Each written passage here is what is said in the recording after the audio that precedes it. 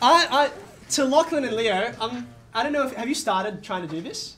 Impressive, okay. Do you want to bring, have you already brought it in? No. Okay, you want to bring it in now? Or do you want to finish it there and then bring it over? Okay, now, I'll admit this is a difficult data flow diagram, okay? But I'm going to talk you through it. It's not as hard as it sounds. And most of the marks I deducted were not because of the difficulty of the data flow diagram. It's because, one, you didn't know what a data flow diagram was, or two, you had like silly, nonsensical things in there, not because it was exceptionally hard. Right, okay, well, here we go. Let's start, here we go. Okay, now, here, you really owe it to yourself to get a piece of paper out and your pen, okay? Even if this diagram's up here, you need to draw it along with me, okay? Now, let's think through, I know this was a while ago that we did this, but what's the general way you go through a data flow diagram?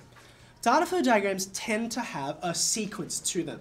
There tends to be sequence. There tends to be some kind of order, right? And here, there was a very definite order, right? Packages come in, stuff happens, and then packages go out, right? So think about, well, what are the processes, those are the circles, right? What are the processes that happen from start to finish? Now, I identified 3 main processes, okay? And what you might want to do is, you have a look at my diagram, okay? There's mine. Mine's quite neat. Now, the way I did it was, I had a piece of paper on the side, and I thought it out first. It's a bit like playing an essay, right? Because if you start on here first, you'll do it, and then you'll go there, and then you'll be like, uh-oh, I'm meant to have heaps of space down here, and I don't, so then it becomes a disaster, right? So think it out first, and then put it onto here. So here are my 3 processes, right? And then I shape everything around those, right? Number 1, what's the very first thing that happens? The package arrives, and what's the first process? Think. First process. There's a camera involved. Label scanning. Thank you, right. They had these things called smart labels. You didn't need to know what they were. But there was an automatic identification of the package. The ID, the label, it gets scanned, and you can find out its destination, okay? Now, the destination is crucial. The destination is how Worldport knows, okay, where am I going to send this thing, right? So process number 1, and you could have even labeled the processes if you like. Said number 1, the package gets labeled. Its label gets identified. Now, we'll think about all the data flowing in and out of that, but then think about what's the next thing that happens. What happens after after Worldport knows where it's going, right? Well, all these conveyors and sorters, wow, it disappeared. All the conveyors and sorters, they've got to do their thing, right? And this enormous facility have got to put planes in, planes out. It's got to get from there to there, from A to B, really. It's just a path problem, right? So that direction has to take place. That's the second process, right? Now, after all of that's done, it gets to, or almost gets to, the plane that is going to be, onto its next destination, right? So what happens before that? There's this balancing that takes place, right? You remember they weigh it and they're like, okay, is this box, this crate, is it the right rate? Where should we put it in the plane? That kind of thing. So 1, 2, 3. These are the only 3 processes that happen, okay? So some of you had real problems because you didn't identify these, right? If you're curious as to where the 4 marks went, maybe you want to jot this down.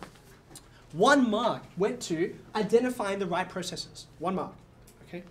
A second mark got to identifying, okay, there's all this data that goes in between them. I'm going to tell you what these are in a second, okay? 1 mark for the data flows, and they are data flows, not object flows. There's no people walking around in this diagram, okay? Or packages, right? This is just about the information. 1 mark for the processes, 1 mark for the data flows, 1 mark for the entities. That's these rectangles here, right? They're only important entities if they're actually providing data into this system, right? So the manual sorting employees, they do that because they look at the package and they're like, oh, the system couldn't read it, but I can, and then I put it in the right place because I know I can read the data. But the people who, say before the package gets into Worldport, right? That guy who puts it on a conveyor, he's not providing data in, right? He's just moving stuff, okay? So you only think about these guys if they're actually providing data in. And then the last mark was for the databases. Now, these guys are going to have trouble because it's hard to make a database, but you guys know it's an open rectangle, right? Have you guys, yeah, you've done them as trapeziums, right? Yep. So You've got 1, 2, 3. That's the number of databases I could think of. Okay. Now some of you elected to just have one big gigantic database in the middle. You're like the database or that database. You know, that can be okay, but it tended more often than not to make your diagram a disaster. Okay. If you break it apart, which does make sense to break it apart this way, then your data flows are all heading to the right spaces and they're more specific. So what were the actual data flows? I think up here I had the zip code go into the manual sorting employees, right? Or the package ID and its destination coming to this process, okay? The consignment database, it knows more about the package than the package itself knows about itself. Right? So there's more data coming in there so it can recognize, yes, we know what this package is, we recognize it, and we know where it's going to go, and so on, okay? What's this sending? This is sending a path, right? After you know where it's meant to go, you've got to tell it, well, okay, which conveyors and which sorters is it going to have to go through? So it sends that data to this process, right? Now, this here, this directing all of the packages, that kind of thing, is constantly keeping track of where the package is, right? It needs to do that because otherwise, suppose there's some problem, Worldport breaks down or something like that, or there's one package that needs to be identified and like, oh, where is it? I've got to fix it up, something like that. It needs to be redirected. Well, how do you know where to go as an employee to fix it? So that's why there's a position tracking database. It's constantly keeping track of all of the packages and where they are at any given time, okay? You could have included, I think, did I have the customer? Yeah, I've got the customer somewhere around here. It's a bit hard for these guys to fit all in. Yeah, there's not enough space. So the customer, if you've ever ordered something from online and you've had it sent to you, right?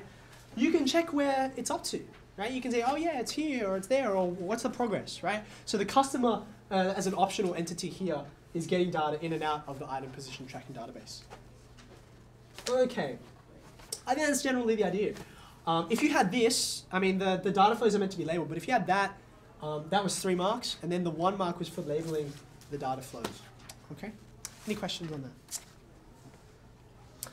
So again, the key really was, once you get the processes, woo, pretty, that's good. Small, but good. Thanks, guys. Once you get these processes, the rest kind of falls into place. Because you think, well, what's going to happen? Where am I going to get the data from? It's got to be from this guy, and so on. Okay? All right, so let's move on.